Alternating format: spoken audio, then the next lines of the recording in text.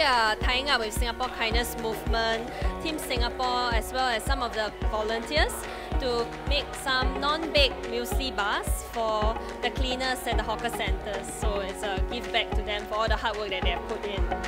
Singapore Kindness Movement is all for spreading kindness to the public, because spreading kindness is like a ripple effect. So one person do something good and the next person say it, and after that he or she will just continue spreading kindness. My sister is netball in school, so like I'm an athlete too, so it's like very fun like interacting with such athletes. I'm really glad to be involved in events like this, that kind of gives us the chance to be involved in something more than just our sport. Since it's a kindness movement, right, why not show your kindness to each other? Everybody will have a brighter day.